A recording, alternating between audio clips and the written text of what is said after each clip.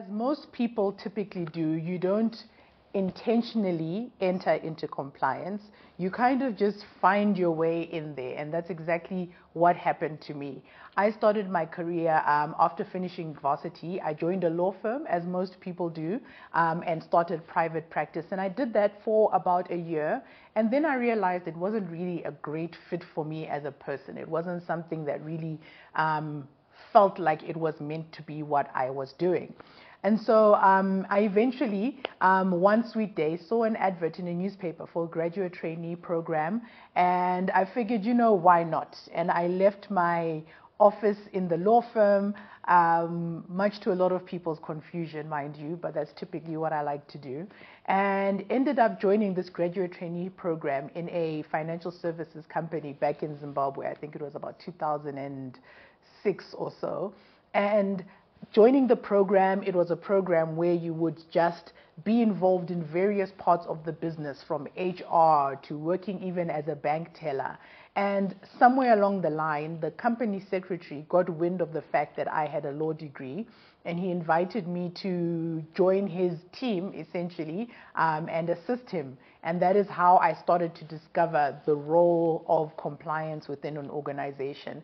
So I went from being a graduate trainee to being invited to have my own office and work with him and, become a risk and compliance officer, essentially, and worked with the company secretary and the money laundering reporting officer. And I worked with them on all things compliance.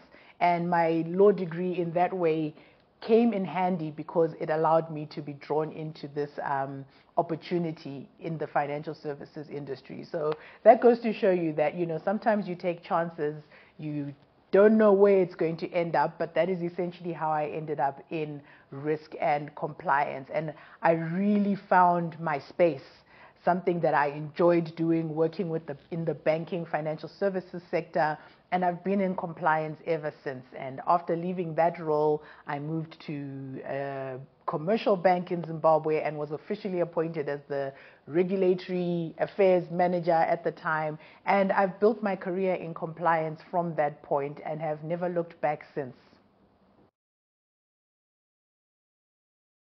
What excites me about being a compliance officer is that every day you are faced with a new and different thing to tackle and explore.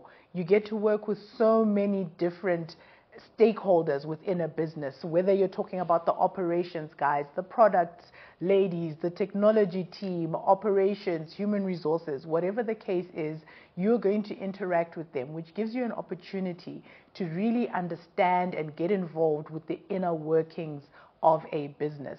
And then when there are things like new products, you get to be involved in the launching of that, risk assessing that, making it work better, making sure that the ultimate experience from a customer user perspective is, treating customers fairly. And then you get to see the customers actually using those products and engaging with something that you worked on and helped bring to life. So I find that very exciting. And compliance as a whole is just a multifaceted career path. You can do so many things in compliance. You can be a generalist and be involved in everything across a line of business. You can be a specialist and focus on things like AML, data protection, fraud, sanctions, whatever the case may be. You can choose to be a specialist as well. So there are really so many things that you can do within compliance. And the great thing is that even if you decide to specialize, you're not necessarily locked into that. You can become a generalist afterwards. So your career can be dynamic. You can change, lots of opportunities for growth. So I find it really exciting to be in compliance and face challenges. And you will be challenged. BAU is BAU, but there will be problems that you have to think creatively about, solve, come up with solutions that work for the business and stay within the framework of the regulatory requirements. But that's the exciting challenge that you face as a compliance officer. So always an exciting career path for anyone to be a part of. Building a successful compliance career requires you to exercise a lot of different muscles and skills yes, it's important to have a good foundation when it comes to the technical knowledge, understanding the business that you operate in, the rules and regulations that apply. So that is essentially your foundation. There is no substitute for knowing your business and understanding the regulatory framework. But you need more than that to be able to build a career. So your relationships with your stakeholders, with your peers within the compliance team, your upward management in terms of your relationships with senior people in the business, actively investing and spending time in building relationships is going to serve you extremely well in your compliance career. You can't be in your little glass box and saying, I'm doing my work, I'm being effective, I'm going to be rewarded. Yes, that's great, it's brilliant, do that. But make sure that you're also managing your relationships, engaging with people. Let them know when something is going well. You have to sort of be aware of being your own cheerleader in a lot of situations and being like, I'm working on this project, it's going really well, and letting people know how you're performing. So the ability to manage your visibility as well by choosing great products and projects with high visibility and focus of senior management as well is going to help you in your career a lot. You don't want to spend 80% of your time working on things that are only going to give you 5 to 20% bang for your buck. So spend a lot of your time working and choosing to be involved in projects that have high visibility. And sometimes it might not necessarily be the most glamorous one, but it's an important project, and therefore it's good to be involved in that and make an impact. And then people start to recognize you for the work that you're producing. And another thing, it's important for you to have a voice in the room. I know it can be scary sometimes to switch your video on and unmute if you're on Teams or Zoom, or if you're in the room in person and it's a conference room full of people and you just say, you know what, I have something to share or an opinion or some advice to give, but you really have to have that voice and give that opinion to your stakeholders and make sure that they're aware of what is right and wrong, because you are their trusted advisor and they need to know that they can rely on you to give that advice in the circumstances. It's not about being the loudest person in the room. It's about saying what needs to be said when it needs to be said. So don't default to the chat or say, I'll send an email afterwards. Engage with your stakeholders. Be that trusted advisor. There are actually two misunderstandings that actually really kind of bug me a lot. The first of them is that AML compliance is compliance. So many people just default, and compliance is broad. There's so many laws and regulations outside of AML compliance that apply to various businesses. And compliance is about making sure that you're meeting your obligations and the requirements of all the laws that apply to a particular business, and not just AML compliance. But because AML is such an important subject matter, people who are entering the profession of compliance sometimes have this misunderstanding that compliance is AML compliance. So that's one thing that I would like to clear up. The second thing that I need everybody to understand is that building a successful career in compliance goes beyond getting a multitude of certificates. And I've had this conversation with so many people. Certificates are excellent. Get educated, get the theoretical knowledge. I am not against certification, but don't rely on that as your core being and have a million certificates, but you actually don't have the capability, the know-how as to how that theoretical knowledge gets applied practically within a business. You still need to know and understand how to take those rules and apply them within a business context. And each business context is going to be unique, so you need to hone that skills. So boys and girls, I will say, get your certificates, it's great, but don't rely on those as your sole thing for building a career in compliance. It's not just about certificates. Get experience, get practical knowledge any way that you can. Actually, 3 things that bug me that are misunderstandings is that lawyers automatically make great compliance officers.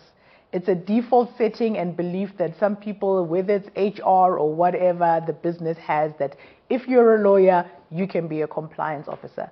There is a unique skill set around risk management that you need to be a good compliance officer that doesn't necessarily require you to have a law degree. I know people who have operational backgrounds, audit backgrounds, who are fantastic, skilled, respected compliance professionals. So don't think that because you don't have an LLB or law degree or law qualification of some sort that you cannot be in compliance. That is absolutely false.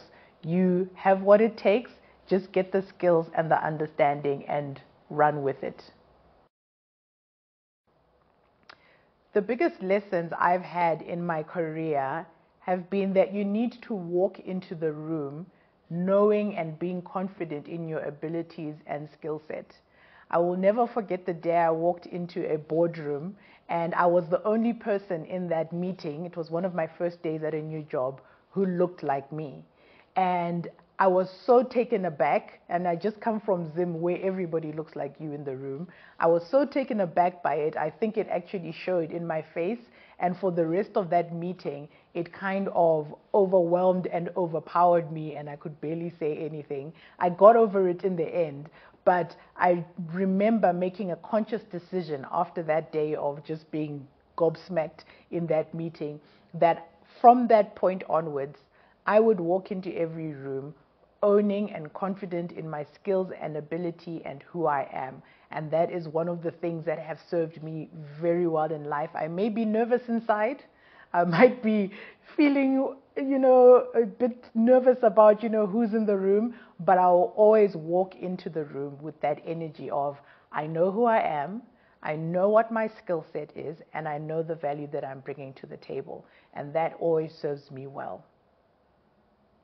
Another great lesson that has served me very well in my career is ensuring that you spend time understanding everything about the business that you are serving and understanding the laws and the rules that apply to that business and how they work in the context of the specific business that you are in. There is no substitute for spending time to understand the inner workings of a business, because you do not operate in compliance as a vacuum. You operate within the context of a business. So there's no substitute for that. Never walk into a new job and start changing things, doing things without that foundational knowledge of understanding the inner workings of the business. So get to know your stakeholders, see how the business operates. What are the platforms that they use? What is the technology that is used to engage with customers, that the products are sitting in?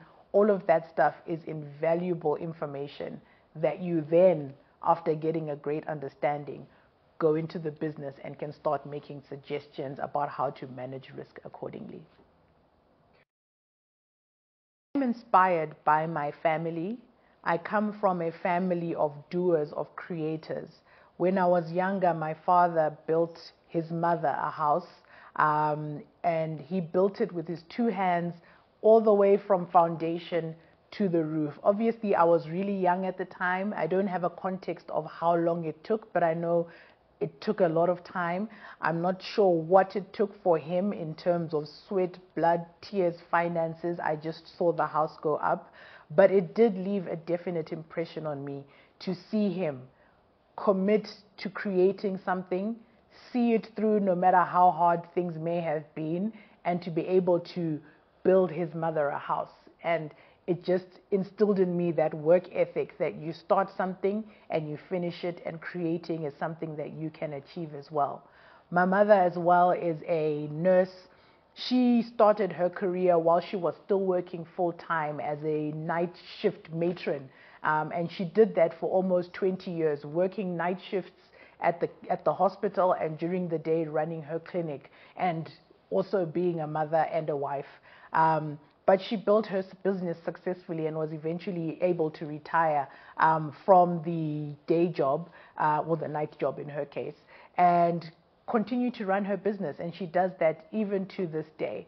So as well, she showed me her work ethic, her ability to put in the hard time and create something for yourself and for your family.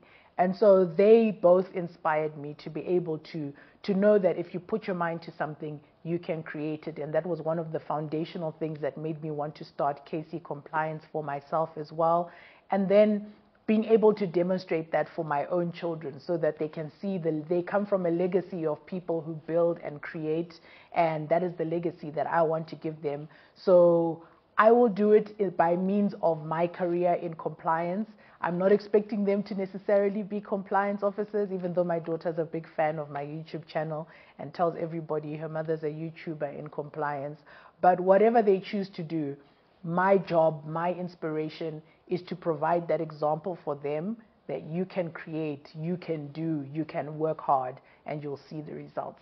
So that's what inspires me. When the hard days come, when I'm tired and I have to push through, I remember my mother working day shift and night shift. I remember my father building that house from scratch with his 2 hands, and it keeps me going all the time.